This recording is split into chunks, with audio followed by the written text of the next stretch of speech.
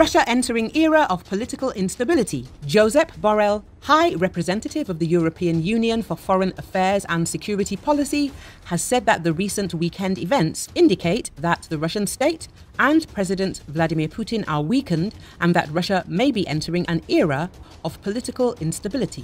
These developments have shown that the Russian state and Putin's personal credibility have been weakened. The political system is showing cracks.